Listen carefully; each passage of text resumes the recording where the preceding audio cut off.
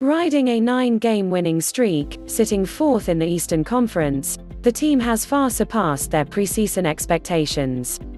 New York is an enormous city that has passionate fan bases for all of its teams.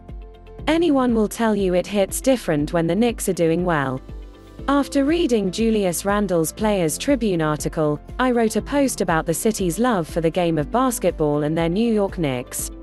Being a competitive playoff team right now is only part of the excitement. The Knicks are doing this with a young team. They have a dynamic front office that has stockpiled draft picks, and they have more cap flexibility than just about any team in the league.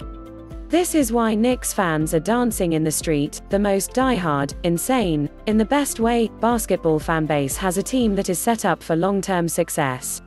It's a moment New Yorkers have been dreaming about for years. It's hard to match this kind of buzz. New York Knicks. Andrew Yang represents the worst kind of fan. There's this weird thing now where some sports fans decide to switch up allegiances and become fans of different teams because of success. I never really thought of that as an option. That idea used to simply not exist.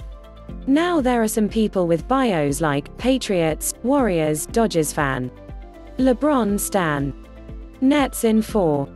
Just looking at global sports around the world, and in the USA, you can see just how passionate different cities and regions can be about their professional sports teams. Even if your team is more often a loser than a winner, it makes the victorious moments that much sweeter. Look at the power of large, impassioned fanbases like the Chicago Cubs, Boston Red Sox, Liverpool FC, the New Orleans Saints, the New York Knicks. Those moments when organizations like that rise from the ashes after years of despair are unparalleled. So then there are guys like Andrew Yang, who apparently was a Knicks fan growing up, but broke up with them because of their losing ways and became a Brooklyn Nets fan. He very much represents this bizarre type of new fan. Here are some receipts. So, let me say this. There are 100% true OG Nets fans from New Jersey who deserve to be happy.